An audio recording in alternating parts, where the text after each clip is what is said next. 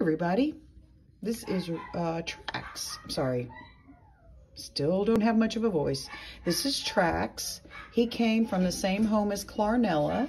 He's an older guy. He is neutered, up to date on everything, heartworm negative, and microchipped. And today, I haven't posted him yet because today he went to the groomer. And look at him. He's so handsome.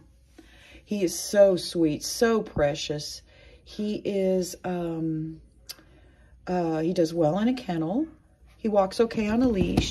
He's super, super tiny. Itty, beady, beady. Come here. You've been at the groomer. I bet you have to potty. Hang on. Let me get you for just a minute. Let me use two hands. I'm going to put the phone down just a second. Come here. Come here a little bit. Okay. Let me shut this door so you don't escape. Are you going to escape? Let me shut this door for just a minute. I bet you got a potty, don't you? You promise not to potty on video? You promise?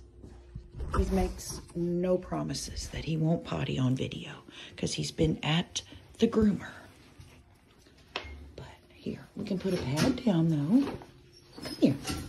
Come here, Trax. Come here. See how tiny he is? He's just a handful. You want to get on the scale and show everybody how much you weigh? Where are you going? Come here. Come here. No, he says, I'm going to go in that kennel right there. What are you doing? That's not your kennel. That is not your kennel. It's not your kennel. He did fine with his groom. I didn't hear any issues there. He says, I'm going to rub off all this grooming stuff that was done to me.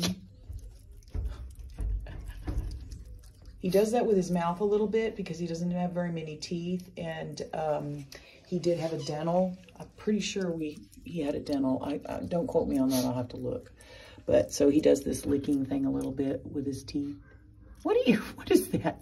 What are you doing? What are you doing? What are you doing?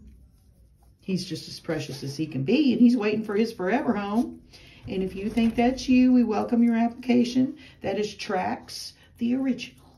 Okay, talk to you later. Bye.